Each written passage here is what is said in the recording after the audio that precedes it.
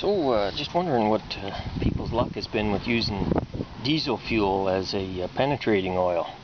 I had this piece here sitting submerged in diesel for like a year. It had two steel pulleys on it, and I tried to get the set screws out and they wouldn't come out. So finally pulled it out of there today, and set screws still wouldn't move.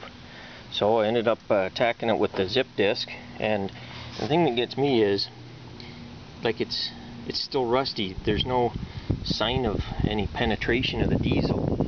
Here's the pulley itself there. After I had to cut the living heck out of it to get it off. Unfortunately, steel is not the same as cast iron. It doesn't break when you hit it. But anyway, so I'm just kind of wondering what other people's luck has been using diesel fuel as a penetrating oil.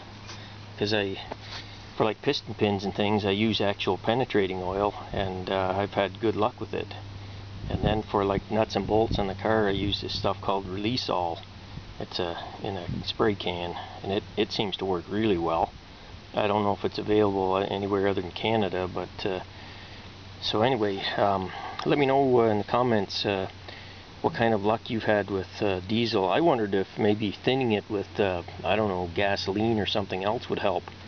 I mean, it's 90 degrees Fahrenheit out. It's not like it's cold outside, but I don't think it got any penetration whatsoever.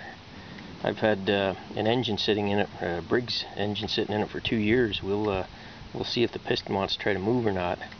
But anyways, let me know your thoughts. Thanks.